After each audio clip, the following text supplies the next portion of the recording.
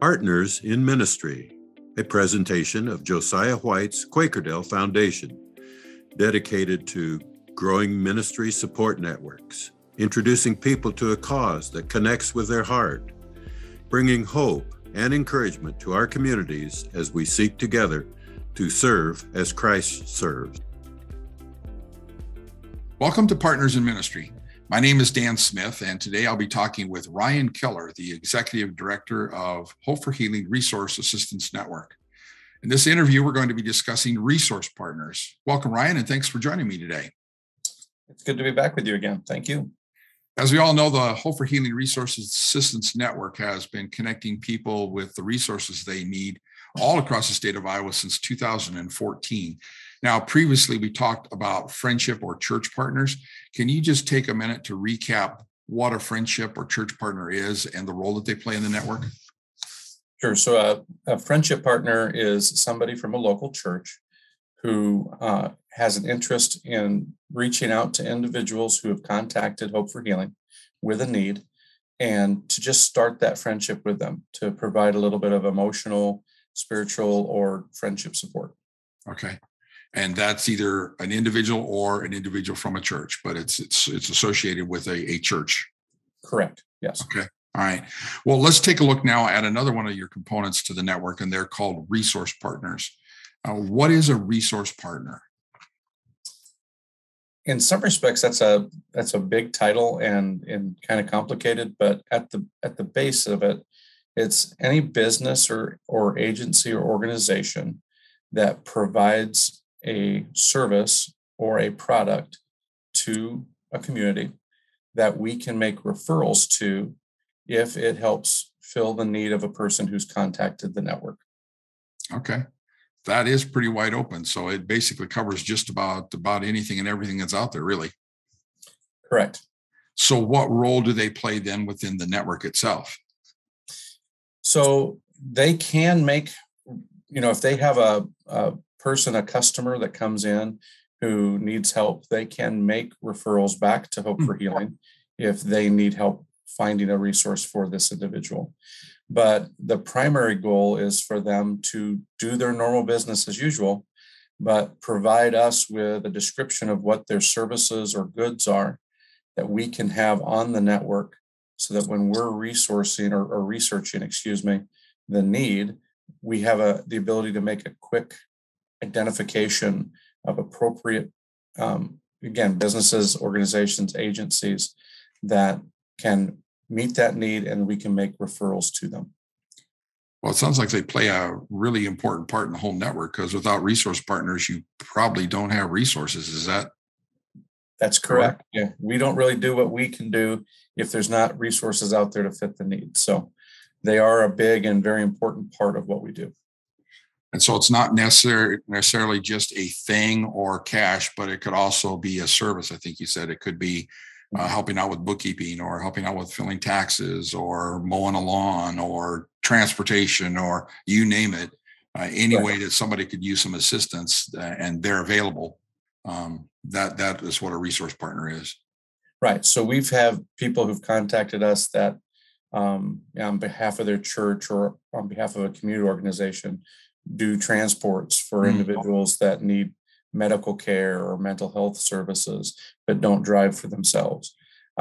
We've even had at times some teams, football teams or basketball teams or whatever, volunteer to, if we identify people who need snow removal on their sidewalks and driveways, that the team will come out, and you can imagine football team full of guys, or a volleyball team full of gals can come out and clear an area pretty quickly if they're all working together. So it just really depends on what's available in each area. But we find a lot of those resource partners that are not maybe well known. They're not, your big businesses. We know them, of course, because they're well advertised. We just seem to have the ability to connect well with also the ones that are unknown, and they can bring services that oftentimes fill gaps. Sure. Okay. So if I decided that I wanted to offer, I like to coach baseball. So let's say that I wanted to help coach maybe a couple kids from a single mom or something like that. What I would do is contact you to get that resource listed on your network. But just because I'm listed doesn't mean I have to. It just means it's there. And then you're going to connect me with an opportunity and I can say yes or no one way or the other. Correct. So the way we handle resource is that people need is we actually reach out to our resource partner before we make the referral. Okay.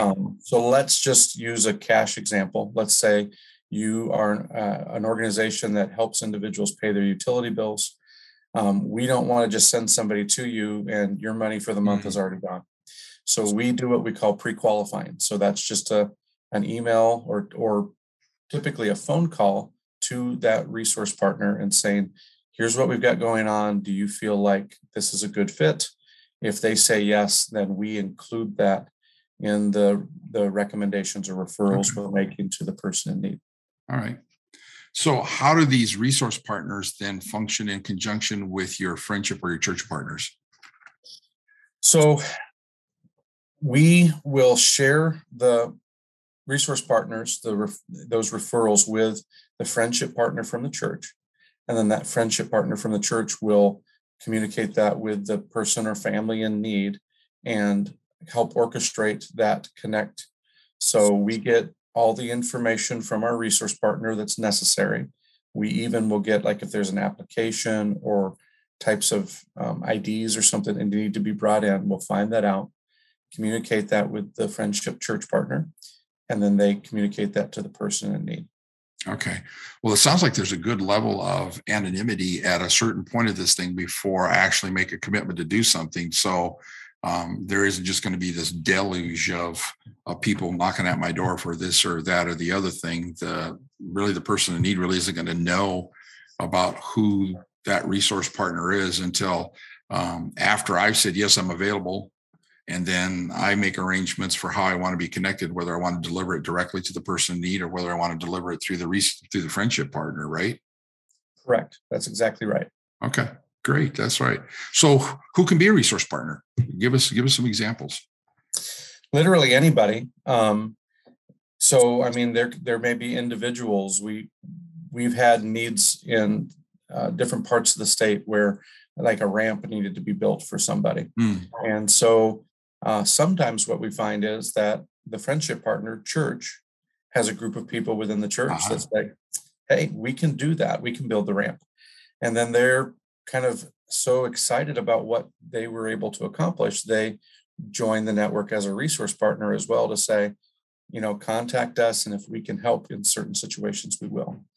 But if you have any type of service that you provide, so you said it before, lawn mowing, or if we're looking at moving snow, which is a little bit more common this time of year. If you do taxes, anything along the lines of a business or service, a good that you provide can be listed on the network. Okay. To the point even that sometimes we can post job openings on the network if you would like us to do that. Wow. So let's say that I am an organization or individual and I'm thinking, but this is a great thing to be a part of. What would be my first step towards becoming a resource partner with you? Reaching out to Hope for Healing and letting us know that you have that interest. And then when you call us, more than likely you're going to get somebody on the phone immediately. And that person will be able to take down your information and start the process of putting you into our database. From there, they will send you a specific username and password that you can go in and verify that everything is accurate. But then you can also add or delete resources as things change for you over time as well. Okay. So it allows me to go ahead and kind of tweak maybe what resources are or not available. Let's say I'm going on vacation. I've got a way to mark that I'm not available, so I won't be connected. Is that built into it too? That is correct. Yes. Okay. All right. We will also provide you with some of our contact cards so that if you have individuals that you interact with who could use a little extra assistance, that they can reach out to us. Yeah.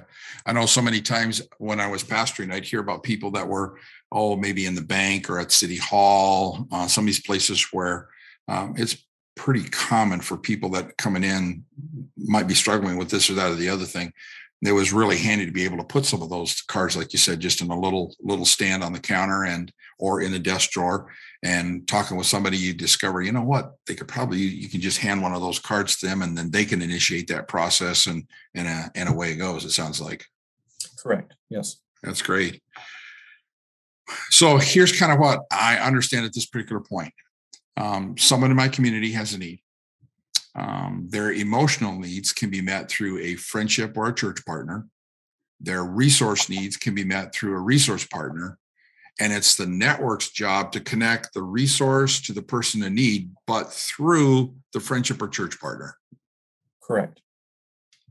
Well, it sounds to me like Hope for Healing is more than just a network of resources. It also sounds to me like you're kind of creating a support community for that person in need. That's how we view it, certainly. And, we take the pressure off the resource partner to have to necessarily go out and find these individuals. When they're coming to us, we provide that, automatic leeway to make that referral. We take the pressure off of churches a lot of times to know, well, what do I do? How do I help in this situation? We can help with that. And I think even more amazing about all of that is because of the opportunities that we have through places like the foundation who have helped to support us, there is no charge to the resource partner or the friendship partner to be a part of this. It's really is an easy way. I can't think of a good reason why somebody wouldn't want to be a resource partner, because it will only help to increase their opportunities to serve or to have business versus, missing out on those opportunities. Well, thank you much, Ryan. That really helps me better understand a lot of what the network does. And I want to thank you guys for joining me today. If you've got any questions, or if you'd like to learn more about Hope for Healing, you can see their contact information right here on the screen, or you can find it in the show sheet that accompanied this video. So thanks for joining me. And until next time, let's get out there and serve as Christ serves. This has been a presentation of Partners in Ministry, a podcast of Josiah White's Quakerdale Foundation.